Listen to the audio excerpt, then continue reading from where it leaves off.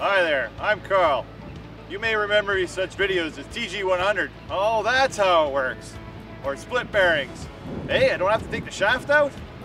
I've been an employee here at Thordon Bearings for over 15 years. Before that, in my previous life, I was a marine engineer, so I've sailed about half the 7 seas.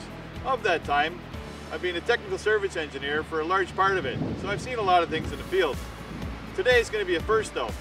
We're going to take a bearing up 40 feet in the air, 12 meters for the rest of us in the world, and we're going to throw it off and we're going to let it bounce on the concrete. Why, you may ask?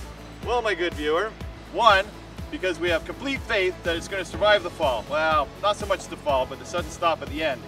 And two, this will be the first time I'm actually doing it on purpose.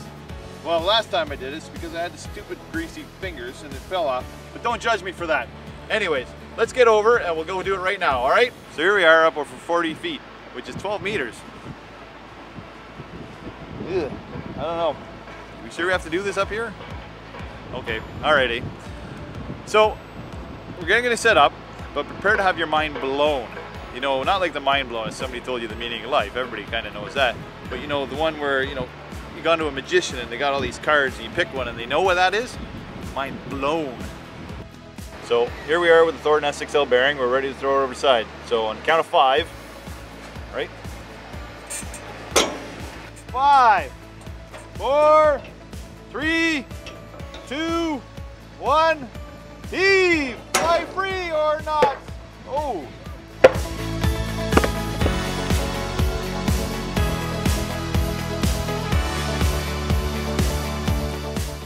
So there you have it. Strength and durability. We've been doing this for 45 years. We know our stuff. There's a lot of ships around the world that have these bearings on them. And there's a lot of ships in this harbor this time. Until next time, Carl, signing out.